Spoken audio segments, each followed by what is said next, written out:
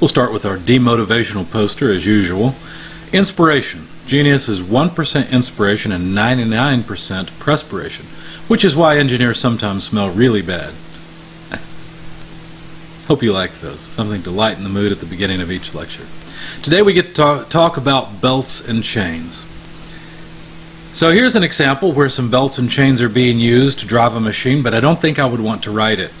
That pillow block bearing there looks like it's seen better days, but you'll notice that there is a chain as the final output drive, and if you look down you'll notice that chain goes down into the machine. There's actually a cross shaft where the shaft is parallel to the shaft of this amusement ride, and there's some kind of mechanism there, probably a worm and gear set. We'll talk about those later. There's therefore a shaft coming out perpendicular, coming out towards you, and on the end of the face you see a brake and a drum there for the brake to act on. You might also notice that there is a V-belt wrapped around behind that brake that apparently goes down to the motor. Now notice they're using a belt system and a chain, but notice that the gear reduction that occurs in the worm gear set would be fairly large, and it's apparent from the shape of the belt and the shape of the chain that there's a speed reduction in both. So the motor speed is much higher than what you'd want the machine to rotate, and of course it doesn't have enough torque to rotate it at a high speed anyway. And so the belt, the V-belt, gears it down a little bit, not much, and I shouldn't say gear it down, it changes the ratio, changes the speed, so it increases the torque, decreases the speed a little bit. Then the worm gear set would increase it a lot more, and then notice there's a chain that's used to take it on, and again it looks like there's probably a small reduction in the chain as well. Notice that the belt is used for higher speeds and the chain is used for lower speeds but higher torque. Now something you need to remember. Really, a belt and a chain serve a very similar purpose. They're a flexible power transmission device, but the speed range that you use one at can be quite different than the speed range you use the other. Now, here's some terminology that you need to know. When we're talking about a belt, I don't care if it's a timing belt, I don't care if it's a V-belt, if it is a belt, then we call the element that it rides on a sheave or a pulley. Okay, so a sheave or pulley, you do not call it a sprocket. On the other hand, if it's a chain you're dealing with and a toothed sprocket, that is a sprocket, not a pulley. So make sure you get that terminology correct. Now, as we saw already, belts and chains are often used for speed reduction. Now, the gear ratio or the speed ratio is usually not all that large. Usually it's relatively close to a 1-to-1. Not always. Obviously on a bicycle, for example, there's a decent difference. But for large gear reductions of 100-to-1 or so, you either need multiple chain sprocket combinations or you need some other reduction method.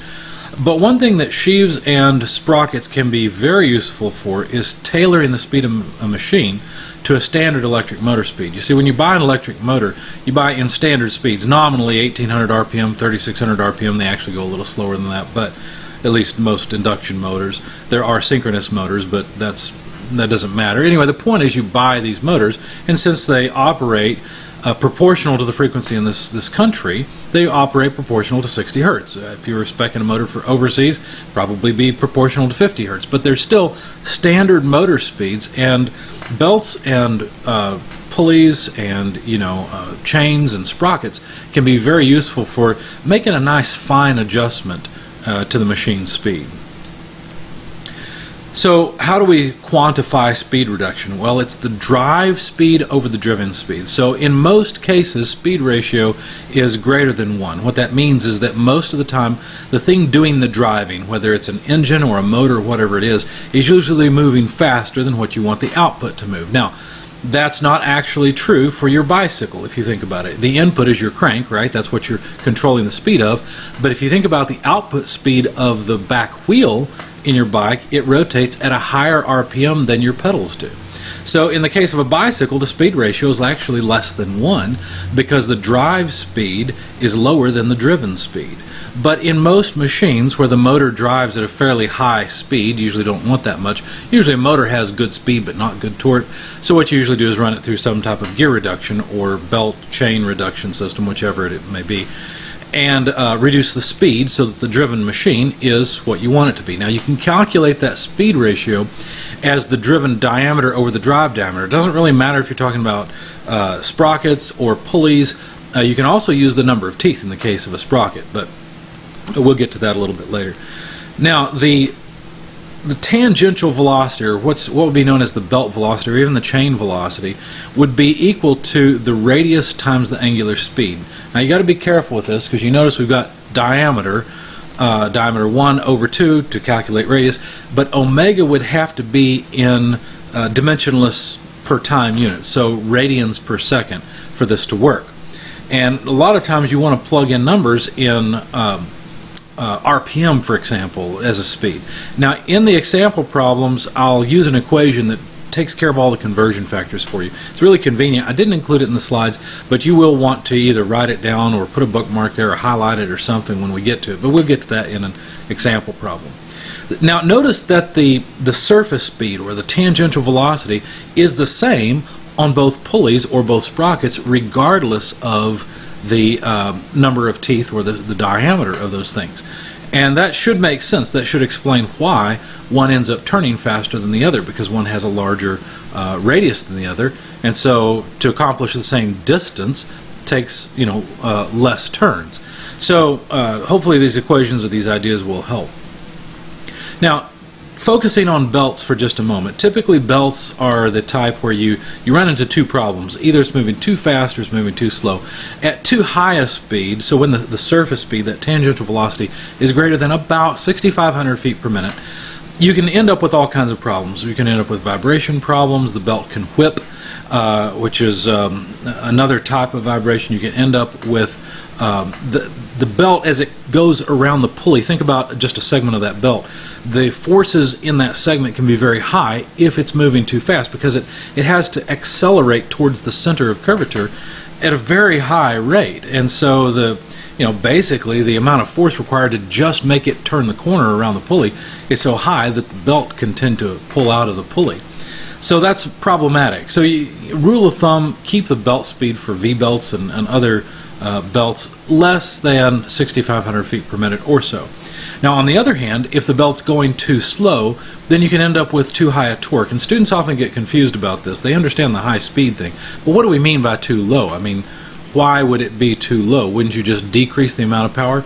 Well, understand that when we design a system to transmit power, we have a certain amount of power in mind already to transmit. Okay, so we can't change the amount of power. So if we decrease the speed of the belt, we will have to increase the torque. And eventually the belt would simply slip. The amount of torque just can't be generated by the friction between the belt and the pulley, and so the belt will slip. And so at too low speeds, the torque requirement is too high in order to transmit the desired power. A good guideline is to start a design with about 4,000 feet per minute on the tangential speed of the belt. That'll get you in the ballpark, and then you can, you got a little leeway there where you can increase the speed a little bit or decrease it a little bit to tailor the speed ratio if necessary. Here's some common manufacturers with links I thought I would include for belts. I simply took them from my own experience, belts that I used, and I thought you might want to look them up. But these are all manufacturers of rubber belts of all kinds, and obviously other products as well. So there are several different belt types. So far I've been leaning my conversation towards V-belts, although I haven't specified that specifically. And V-belts are the type that you see in figure A there. So it's a wrapped construction. Belts are made of rubber and reinforcing material. Now the rubber itself is very flexible. You can stretch it, you can strain it, right? And it will stretch like crazy. You really don't want that with a belt. Think about trying to transmit power with a rubber band, right? It simply will just slip because it can stretch. And so you have to have something to reinforce it, to keep it from stretching. And so there's basically a spine in the back of it. Just like in a tire, there's all this reinforcement that is stranded, and there's actually a tremendous variety of reinforcements available. You can get Kevlar, you can get fiberglass. There's just a very wide range, and they each have their own strength and weakness depending on the application. Now often the outside surface of the belt also has some reinforcement embedded into it, so that the sides don't just give when you try to squish on them a little bit to get some friction. Now part A is or figure A is the one you're probably thinking of when you think of a V-belt. But there are also die-cut V-belts. See, here's the problem. What really kills V-belts is wrapping around the smaller pulley, because if you think about it, a V-belt, imagine just a belt in your mind, and basically what you do is you bend that belt, right? To wrap around the pulley, you have to bend it like a beam. Well, since the top doesn't give, the bottom does give. That means the bottom gets a little bit wider, right, and a little fatter, so that the stress, the compressive stress in the lower section can cause trouble, but it also causes tremendous tensile stress in the reinforcing material. And that really is the Achilles heel of a V-belt type system, because of the belt wrapping around the smaller pulley. So it's really the size of the smaller pulley that determines, in large part, how long the belt will last. Now, how do you keep a beam from having so much stress when you bend it? Well, you can reduce the height, right? And if you reduce the height, you'll reduce the strain, how much it has to stretch to around the corner, and therefore reduce the stress. Now, you reduce the strength, but in this case, we're not trying to make a strong beam. We're trying to make a beam that's flexible. And so the die-cut or cog type V-belt has a little bit of material taken out of the bottom so that the effective thickness of the belt is less, and yet there's still plenty of surface on the side for gripping the pulley, because you need to maintain that. Now, there's also reinforcement options here as well, just like there are with standard V-belts. There are also, let me jump down to item D, there are poly-rib belts. You may know this as a serpentine belt in your car. And this is kind of like taking a lot of little bitty V-belts and putting them side by side, so that you end up with a lower profile belt that can bend around tighter radii easier, because it's not a very thick beam. And this is very convenient in the engine bay of cars, where you really need to conserve space and you want the belt to wrap around relatively small pulleys. There are also V-band belts that are basically V-belts, sort of halfway between a V-belt and not a synchronous, but a serpentine belt or a poly-rib belt, that are essentially several small V-belts tied together. Those are also available, but they're not particularly common in my experience. Let me go to the double angle V-belt, item F. There are belts where you can drive the front side and the back side. This is particularly useful when you have to bend around a pulley in one direction, but you want to bend around another pulley in the opposite direction, so that both of those pulleys rotate in the same direction. And so the back side of this type of V-belt can be driven. Finally, there's also synchronous or timing belts, and you may have seen these if you've ever replaced the timing belt on your car. They don't rely on friction like other types of belts do. I may have gotten ahead of myself in the slides. We'll see. Here's a picture, not from my own experience, but from Professor Dew's experience. He has experience in large machine design. I've got experience more in small machine design. And you notice that there are two motors mounted on this stand, and basically it's both images are the same thing, just from different angles, so that you can see both sides. And both motors have a set, let's see, it looks like it may be 2 or 3 V-belts that are mounted side by side. Now, one interesting thing about V-belts, if you use a multiple V-belt pulley belt like this, you actually need what's called matched V-belts. You can't just go buy belts that are nominally the same size. They have to be, they're not made quite that precisely. And so you have to buy a matched set in order to make this work well. Now, you'll notice that the shafts on the larger V-belt pulleys go through the frame and are supported on belts, and then ultimately drive, it's kind of hard to see, but you can see it in the second photo, they drive a couple of synchronous belts to keep the two in time. Now, the whole purpose here is that there are shafts coming off these. You can see the shafts going back to the machine, and there are offset weights, and it's really important that those weights be timed together, because you don't want the machine to shake back and forth. You want it to shake up and down.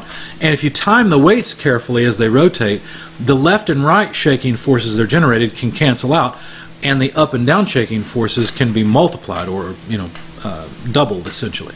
And so it's important that the two shafts remain in time with one another, and inside of that gray box are most likely gears or something to keep them in time, because up to the point of the synchronous belt pulley, there's nothing to force the motors to stay in time. The V-belts can slip. So hopefully this is a good example for you from an industrial machine. where V-belts and synchronous belts are both being used. Here's another view of a similar assembly. You notice there are two V-belts here. This is a little bit smaller one, but it's the same overall design with synchronous belts and V-belts. V-belts are designed to ride in a groove. They're not supposed to bottom out. There is supposed to be some clearance at the bottom, and there is something called belt ride out. There's several different dimensions that are important. There's the sheave outside diameter, the amount that the belt rides out of the sheave, the groove depth. There's even more than this. There's the groove angle. But what we really want to focus on here is essentially the pitch diameter. You see, the belt contacts the pulley on the sides, right? It has a lot of surface area to generate plenty of friction. And so the question becomes, since the belt is so thick, what is the effective diameter? Or essentially, what's the gear ratio? And you need the effective diameter to know that. So the pitch diameter is what we usually talk about when we're talking about pulleys. But when you're designing a machine, if you design it to only have enough space for the pitch diameter, you've forgotten that there's actually more pulley, and the belt rides out of that pulley when it's working properly. So there's the outside diameter plus the belt ride out to consider when you're performing design. Now, belt tension is really important. You have to have enough tension to prevent slipping. But if you have too much tension, what will happen is as the shaft rotates, the apparent load from the tension on the belt essentially rotates about the shaft, and it fatigues the shaft. So it doesn't mean that if you put too much tension on the shaft while it's still, before you even turn it on, it's just going to snap. No, what it means is that as the machine rotates and operates, it's going to snap and fly off and probably kill someone, which is horrible, right? So it's critical to have appropriate belt tension, and often there are belt guards as well that are very important, so that if something goes wrong, you don't have a high-speed pulley flying at you. But too much tension will break a shaft by fatigue. It's very important to follow manufacturers' recommendations on belts. You might buy two belts off the shelf and they have the same dimensions, but if they're from two different manufacturers, they will have different materials and will perform differently. So it's very important to follow the manufacturer's recommendations. It's also important to have a maintenance schedule to check the tension in the belt regularly, because these belts do stretch. And a common way of checking the tension in the belt is to do a deflection test. So you either go down to a particular amount of force or go down to a particular amount of deflection and measure the force, one or the other, in the sort of the middle of the belt span, and those two have to match, right? You have basically a table from the manufacturer that says how much deflection and force the belt should have.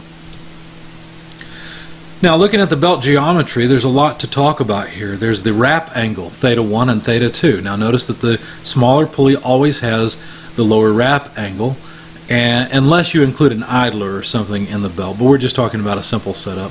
There's the so-called slack side and the tight side. In this particular case, it looks like the smaller pulley is driving the larger pulley, and both are rotating clockwise, and so the tight side is the lower side, and that's what's pulling the larger pulley along.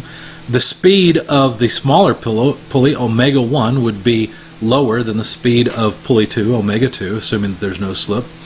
And usually we would use the term omega for a speed in radians per second, or radians per time, and we'd use the symbol N for RPM, revolutions per minute. The belt speed we talked about earlier, that rule of thumb started about 4,000 RPM, that's V sub B in this. And then the center distance between the centers of the two pulleys is C. The span is a little bit different. It's oriented along with the belt, and so that's given the symbol S. D1 and D2 are the pitch diameters, which is what we talk about more often than not. So the actual pulleys would be a little bigger than this, and of course the belt rides out a little bit. So the tension's highest on the tight side, and really the belt bends around the small pulley the most, as I said before. And so since you can only bend a belt so much, this leads to a minimum sheave or pulley size. And of course, the smaller the sheave, the shorter the belt life. To select which V-belt you should use for a given application, there's a chart in your book. It's on page 245, and this is typical of a belt manufacturer's chart. And it just shows you the recommended belt in certain areas. Now, how do you use this? Well, you have to use the design horsepower on the x-axis versus the speed of the faster shaft. Most of the time, that's the input. That's the motor or the engine that's driving, the prime mover. Okay, so that's the y-axis, and all you do is just intersect the design power from the x-axis with the speed of the faster shaft on the y-axis, and whatever region you end up in, that's the recommended size for that application. Now, if you're close to the line, what will happen is a lot of times you can choose one or the other, and there are reasons for going with other sizes than what is technically recommended by the chart. This really just gets you in the ballpark. Now you might wonder, what is design power? What do we mean by that? Well, if you have, let's say you have a 5 horsepower engine, okay, think of just something like a lawnmower, okay, 5 horsepower engine, and in a bigger commercial mower you do transfer power by belts, and the reason for that is multiple, but one of them is the blades stick and stop moving, the belt can slip, and that actually wears belts really quickly, as you might imagine. So depending on the particular application, the amount of power generated by the prime mover is not necessarily the power you want to use for design. You might want to include some service factor, essentially. So if the machine can choke, so in other words, if it can stop and lock up, typically you use a service factor of 2, because there's the chance that the belt will be very damaged every now and then. It'll be, I should say, abused every now and then. And so the design power is different than the input power from the prime mover. It's larger, and there's a table, I'll show you it in the example problems, but there's a table that you choose what the prime mover is and what the driven machine is, and read off the service factor. Now, one thing to note about this, the example I gave, a single cylinder engine, for example, is also relatively hard on belts, because think about it, as the piston comes around for the power stroke, there's actually a torque spike that's generated because of the expanding gases above the piston. And that's actually really rough. It's a sudden acceleration, therefore a sudden torque on the pulley that the engine is driving, and the belt can slip in that case. And so that's damaging to the belt and needs to be accounted for. But that's in the service factor. Now, the worse the machine, the more variation in load there is, the higher the service factor as well. Here's an example of a synchronous belt being used, again from Professor Dew's experience. He did a lot of shaking type machines, and so you can see the offset weights here. So you can see the synchronous belts to keep the 2 weights in time. It's kind of interesting. You can see jack screws. These are little screws that you would turn with a wrench in order to locate the pulleys. Of course, those pulleys would be moved in order to tension the belt and keep it engaged, but of course there are teeth so that it doesn't slip. As long as you've got the right range of tension, this should work reliably. And synchronous belts are usually designed in a very similar procedure as V-belts, but the transmission of power, instead of relying on friction, relies on teeth.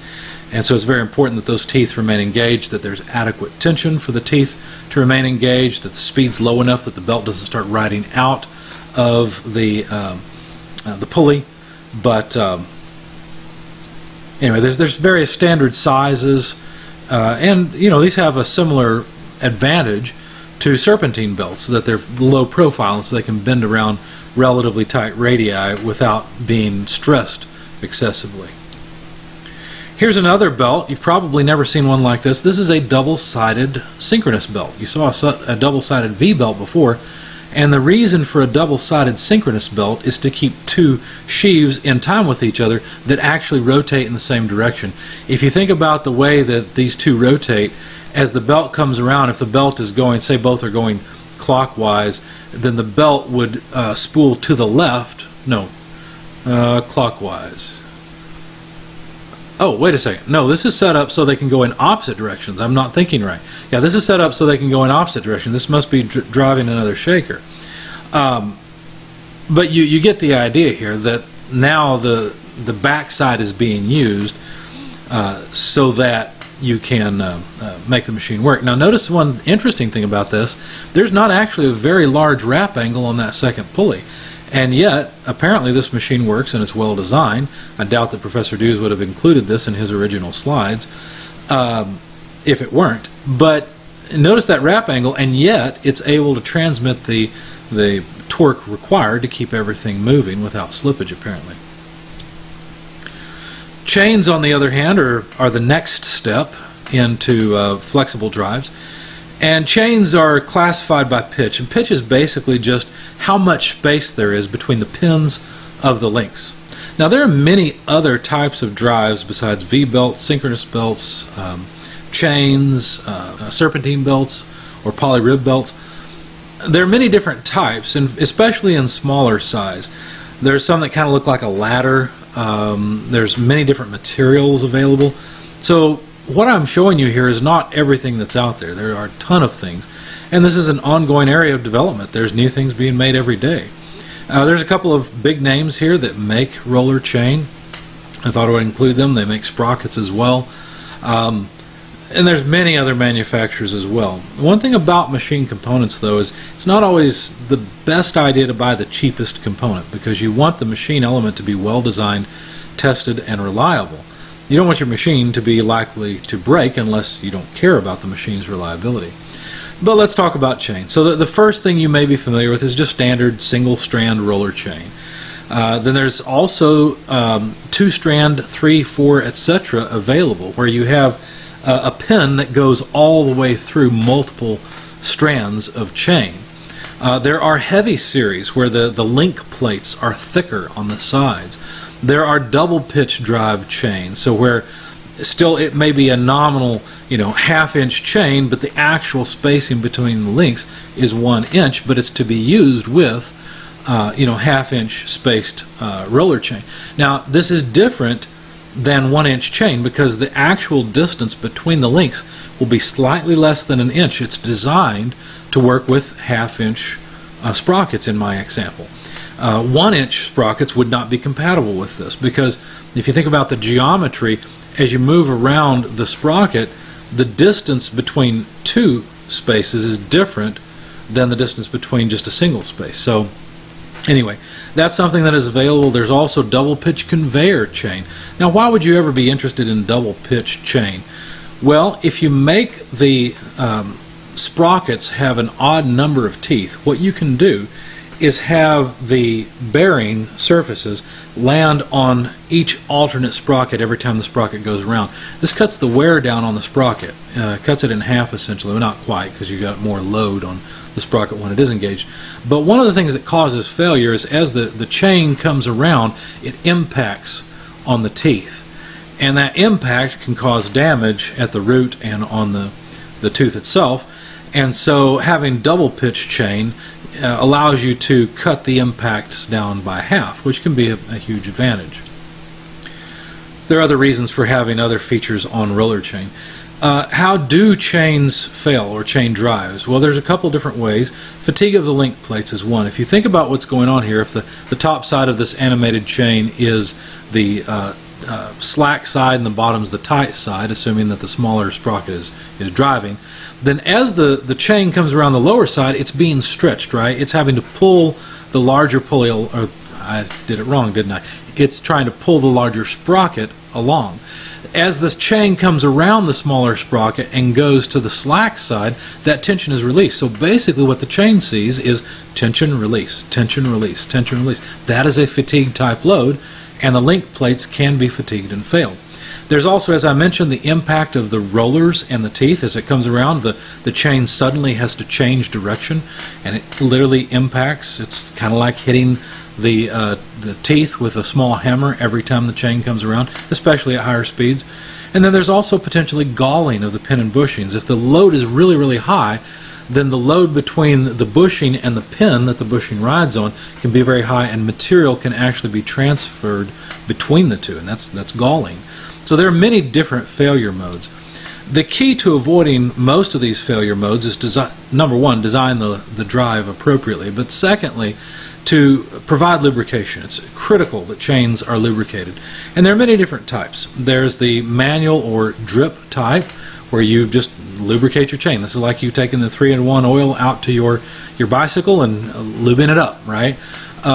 There can also be drip, which is a little bit more automated, where the oil is in a container, and there's a distribution pipe where the oil just very slowly leaks out onto particularly the joints in the chain. So that's the manual or drip type. And then there's the bath type. We see that in B, where the chain is literally dipped into the lubricant. And then finally, there's also the oil pump type, which is called type C. So it goes from type A to type B to type C, each one being a better type of lubrication. And type C is where the oil is somehow pumped onto the chain. So it's sprayed essentially onto the chain to keep the chain lubricated. But lubrication is critical for chains. Without lubrication, chains can fail, especially in industrial situations. They can fail very rapidly.